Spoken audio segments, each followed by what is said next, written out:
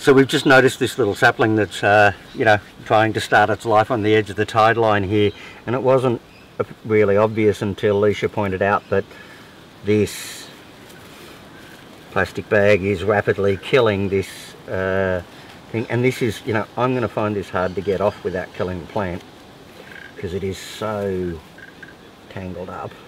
Well, it's like you talk about wildlife, but no one really considers plants. Exactly.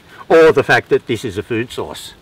So, you know, the chance that a bird's going to eat this isn't small. Because it's so green, because it's covered in that algae. You got it. That's crazy. And when I get this off, you know, the piece of biodiversity that is affected by it is actually less than the total amount of pollution tangled around it, really. I mean,